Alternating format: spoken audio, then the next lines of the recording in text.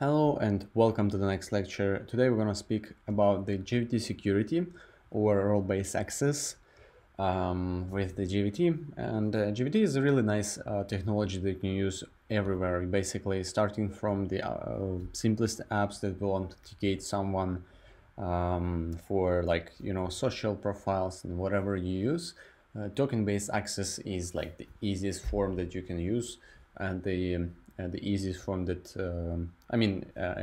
except the basic authentication with user password. Token can help you sustain the connection in the long run without the saving this user and password somewhere. So you can log in once, have this token for a while, and don't worry about that somebody can steal your password. And so let's firstly create a project. I have here a default create method with the security JWT artifact. Then we have tag.now profile resource, and then /profile. And we have a REST-easy JSON-B with a JWT extension. So let's create a project and open it up in IntelliJ IDEA. All right, so I opened up a project, and we can see in the POM XML that there is a smaller JWT, and that's exactly what we need. So with this in mind, let's create our private and public key. So for the JWT here, you need to have a JWT key that will be used to generate JSON web token. So sorry, the PEM key that will be used to generate the JWT token and use it everywhere. So this is super simple. I have a few commands that you can run. So let's go to our security JWT like this, and let's firstly create a public key. You can see that it's generated, so then we create a private key from this. So there is there is no difference between which way are you moving, private or public. So you'll have the same thing at the end. So we have a public and private key. And last thing that we want to do is to create an RSA PEM. Oops. So from this public key we use basically a private key that was created by the public key to get an RSA. So now we have two keys, one of which is public, the other is private. So of course, let's move them into the resources folder, specifically meta-inf.resources. So I'll just copy them over to the resources folder here. So we now have them here. And let's open up our application properties and copy the few more links here. So we specify the public key location, meta-inf resources public key, PEM, right, so that we have here. And also we have a verify issuer do tag. So there is also small JWT enable set to true. So yeah, so with this in mind, we left everything as is. And now, as we have these two public and private keys, let's start coding, right?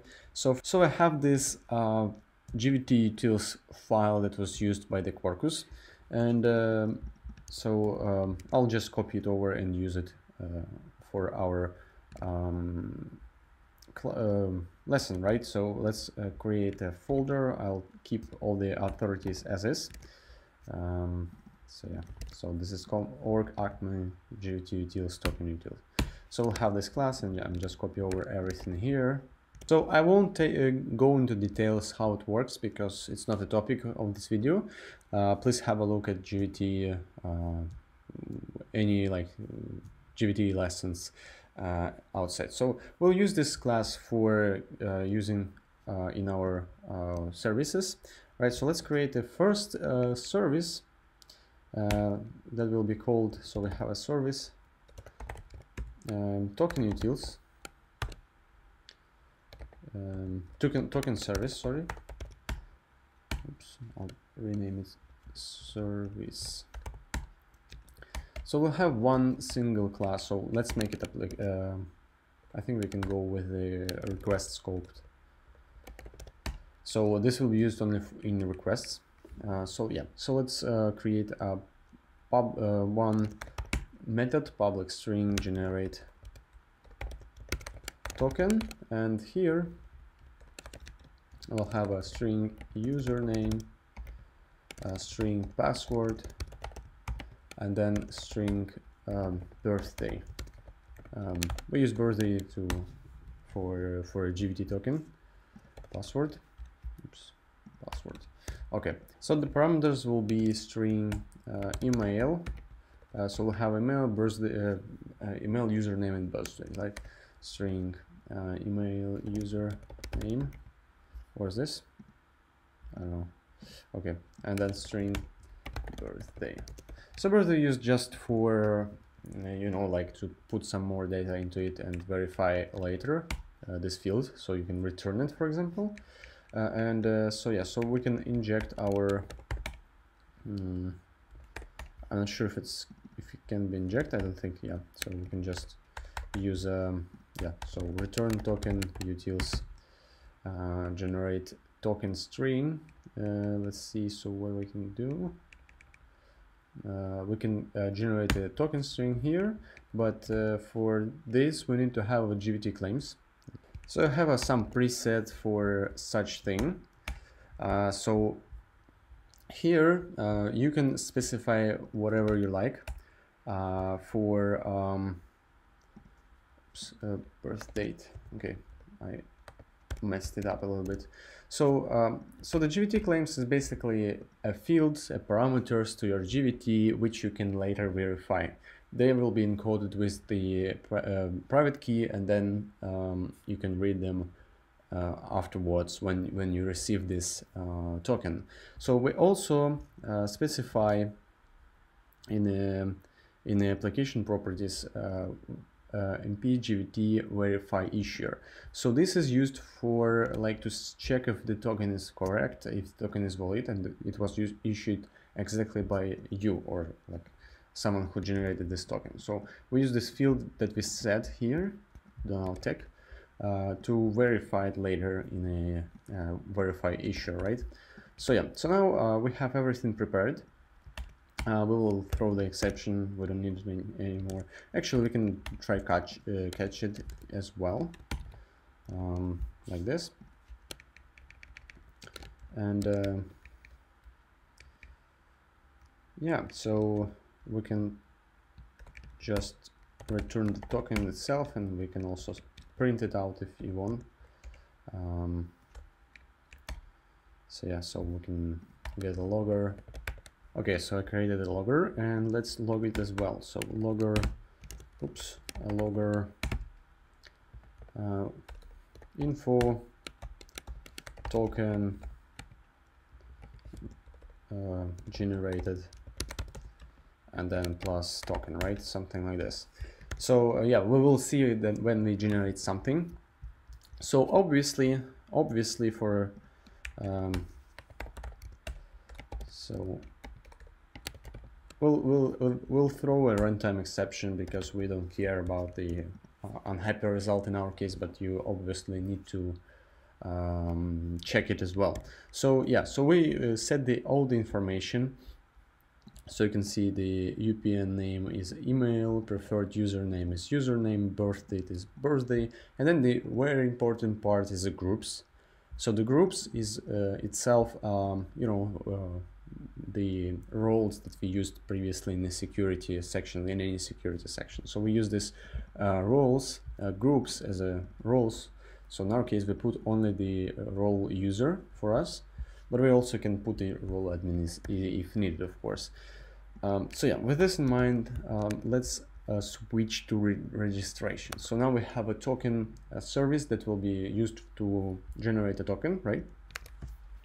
And now we of course can create a let's say we'll use the profile, so we'll create a new post method that will be produces media type application JSON public, and we'll return a string, I think, whatever.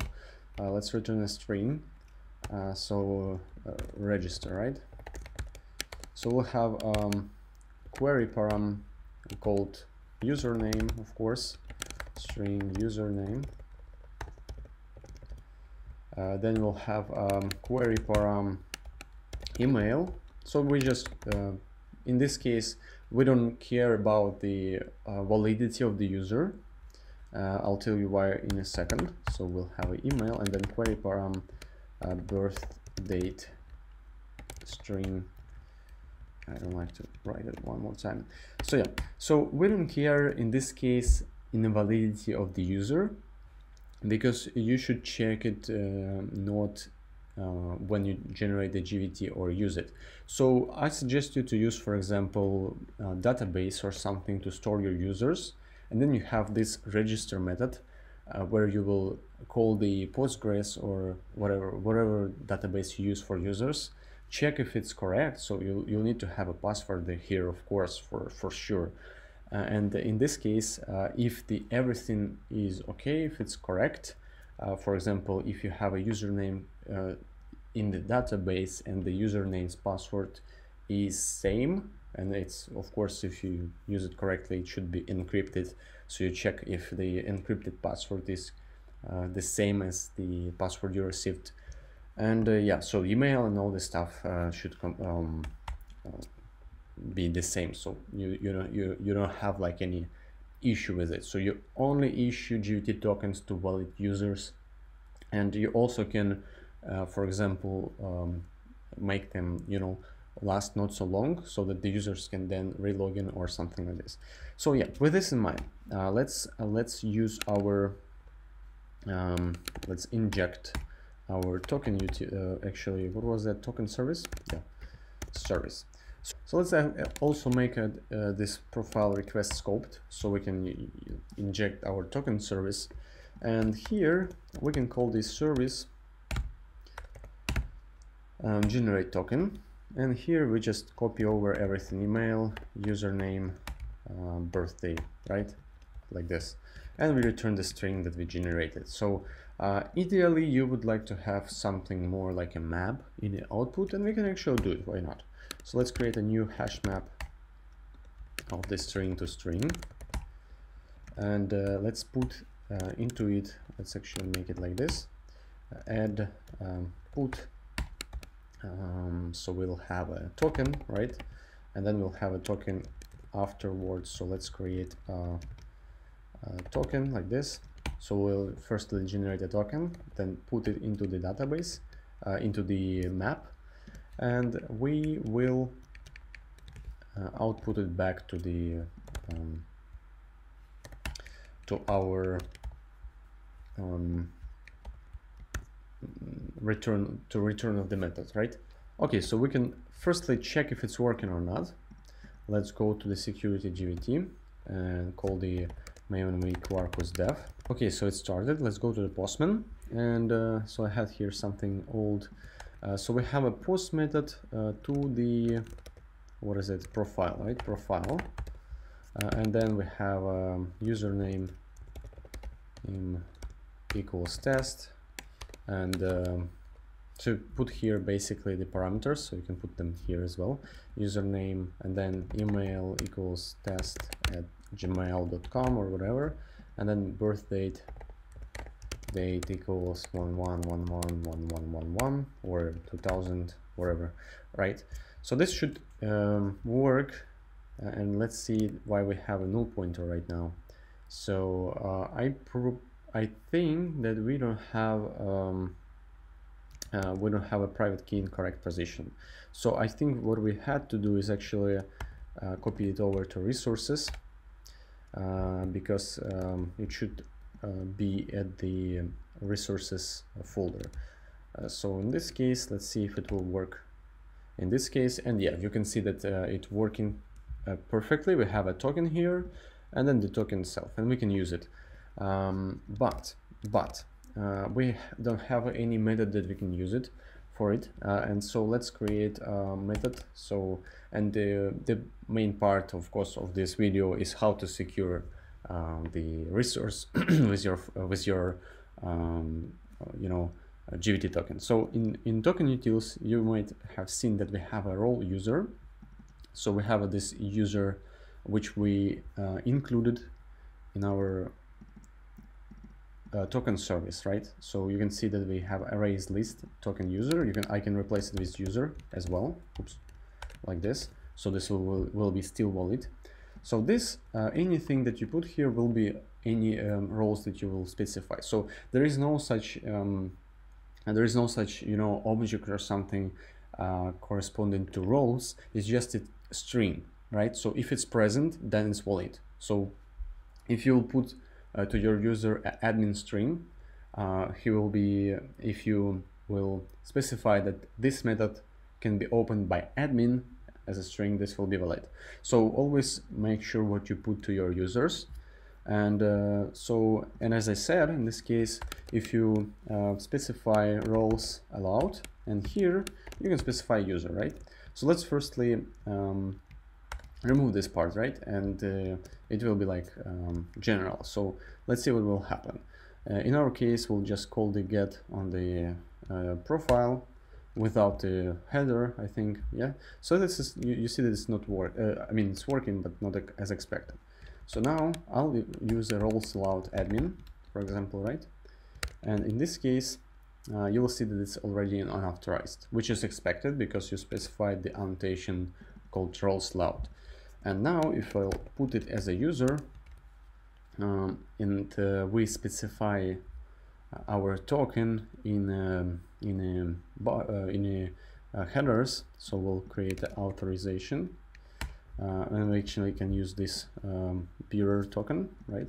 So we can specify here our our token that we generated. Let's generate it one more time, so yeah, I'll need to remove this. Oh yeah, and we need to also have it like permit all here. So if you use permit all, if you watch on my previous videos, permit all will give access to this method to all of the requests, whatever you have, token or not. So yeah, so let's get the token. So generated our token here, and it's funny, there's a dot, okay. And so we can now use this get method with bearer token, with this correct token, and you can see it in authorization. Let's remove it actually. So yeah, we have it like this, and I think it should be in temporary. Okay, it's not, but it will appear in a second. So yeah, so we'll use a bearer token like this, and let's try to get it, and you can see that it's available, right? So it's correct. If I remove the token, so if you can remove these parameters if you want. So we have a get on the localhost 8080 profile, and so yeah, if you have a token, it's working. If it's not, it's not. So if you don't have a token, it's unauthorized, of course. And with this one, of course, it will work. And if you call not the correct method with the different roles, then it won't work as well. So yeah, so I hope that you got the idea how it works. And the way I showed it you is really easy and super simple, right? So there's nothing super hard to do here, and hope you will use it in your next applications or something similar, of course. So yeah, now you know how to use the JWT in Quarkus and how easy it is. And yeah, I'll see you in the next video.